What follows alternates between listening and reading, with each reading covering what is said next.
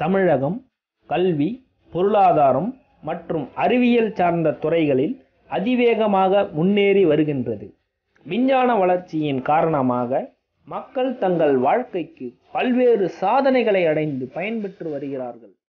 இத்தகைய சூழலில் மக்களை அச்சுறுத்தும் வகையில் அவர்களின் உடைமைகளை அடைய வேண்டி பெருகி வரும் பல வகையான மோசடி குற்றங்கள் குறித்தும் அவற்றை அரங்கேற்றும் நபர்கள் மேற்கொள்ளும் வழிமுறைகளை குறித்தும் அறிந்து கொள்ள வேண்டியது அவசியமாகும்.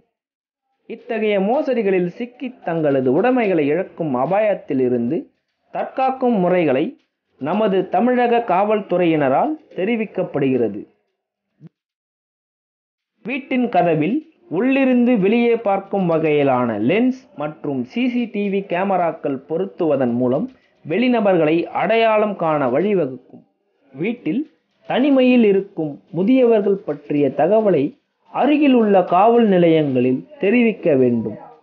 முதியவர்களுக்கான காவல் உதவி எண்கள் 1253 என்ற எண்கள் மூலம் தகவல் அளிக்கலாம். குறி சொல்பவர்கள், மந்திரக்காரர்கள், நகை பாலிஷ் போடுபவர்கள் போன்ற நபர்களை பெண்களோ அல்லது முதியவர்களோ தனியாக இருக்கும்போது எக்காரணத்தை கொண்டும் வீட்டிற்குள் அனுமதிக்க வேண்டாம். வீட்டில் வேலைக்காரர்கள் நியமிக்கும் போது அவர்கள் முன்பு வேலை செய்த இடத்தில் நடந்து கொண்ட வீதம் பற்றி அறிந்து அவர்களுடைய புகைப்படம் மற்றும் அடையாள அட்டையின் நகலை வாங்கி வைப்பது நல்லது.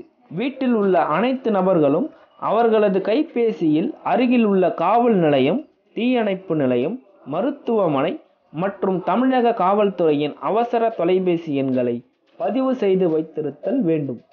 இத்தகைய பாதுகாப்பு முன்னெச்சரிக்கைகளை பொதுமக்களே மேற்கொள்வதன் மூலம் குற்றச்சம்பவங்களை தடுப்பதற்கு வழிவகுக்கும்.